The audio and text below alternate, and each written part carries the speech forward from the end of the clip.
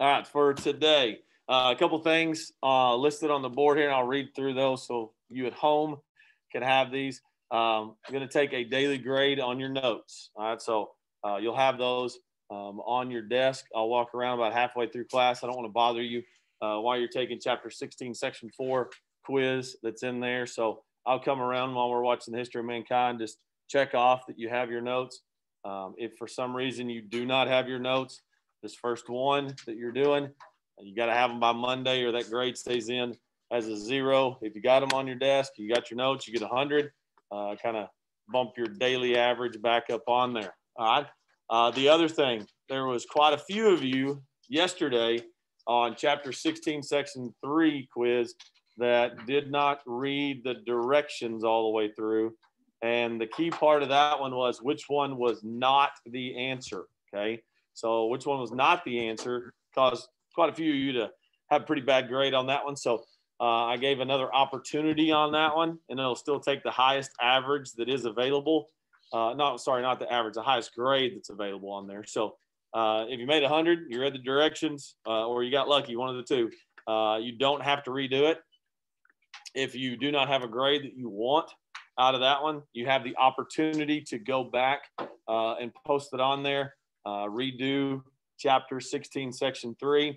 So then that way you can answer it as which one of these 4 choices, 3 of them are correct, 1 of them is not. Make sure you select the question and answer that says not on it, okay? Chapter 16, Section 4. So what we were going over yesterday about overall civilizations and about the Incas, we're going to make sure that we knock out Chapter 16, Section 4. There is a post that is on Chapter 16 modules. It says Chapter 16 test review. All right. That one has your 10 questions that you will need to review to have. Remember, it's 10 questions of multiple choice. The other 10 are maps, graphs, and charts. So you will have that review that's available to you.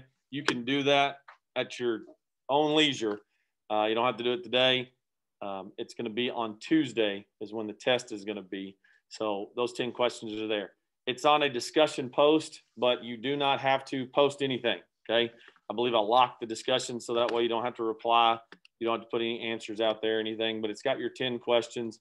So that way you have them. It's easy to find. It's on modules and good to go. Again, that test will be on Tuesday. That'll be there, okay? And then as we go through, we'll finish up watching Treasures, History of Mankind, and get into the idea of pioneers, foundation of Western civilization in the United States, kind of understanding what's going on, leading you into what's kind of really important for your junior year of testing whenever you get into the U.S. history part next year, okay? So notes on desk, redo Chapter 16, Section 3. If you didn't do well on it, take Chapter 16, Section 4. Post is on there. The discussion post about your test review at your leisure anytime before Tuesday of next week. Look over those 10 questions, make sure you're good to go on those. And then other than that, that's it. I'll come around and look at your notes for 100. If you're at home, take a screenshot of it, email it to me. So then just show me that you have your Chapter 16 section notes, and I can put that grade in for you on there. Next week, I'll go back and resync all the Canvas grades on Monday. So then that way, before you get your progress report, all your grades will be updated. Again, I can't drop any of them until the end of the 6 weeks though. All right. Have a good weekend.